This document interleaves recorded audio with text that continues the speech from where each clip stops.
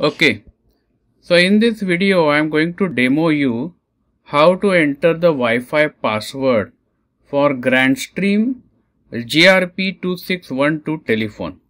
So the telephone is over here, and I'll just show you first that it has at the back side these two jacks. So you can very well connect this using your LAN cable. But in this demo we are not using a LAN cable. Instead we are going to use Wi-Fi password. So this phone is Wi-Fi enabled, and when you start the phone it will give you a message like this: no LAN cable or no network. Because it doesn't have network, it is not able to connect to internet. So what we will do then, click on this button, press this button, and it will come to menu option. Then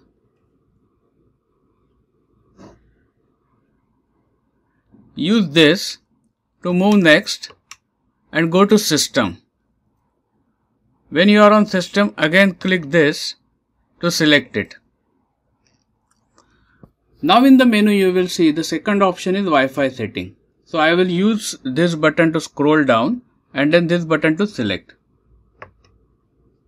Wi-Fi is right now disabled. So use this to make it enabled. And it is saying now Wi-Fi is enabling. So we will give some time for this video.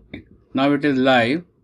So go scroll down and select scan, and it will start scanning.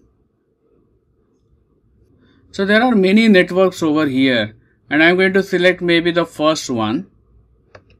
Select. I have to use this connect option. So there is a connect option. So button below that I will have to click, and now I have to enter the password.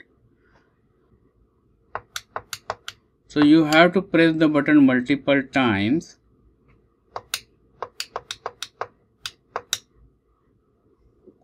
To get it small letters. So it is not going to be very easy.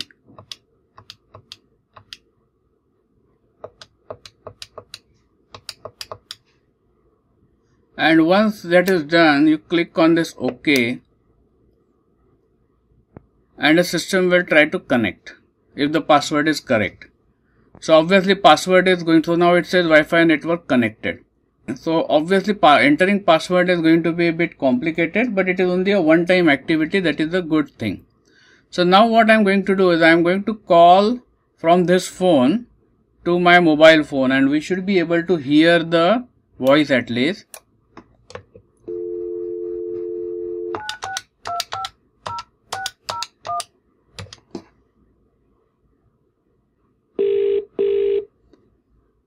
Okay, I am going to decline the call.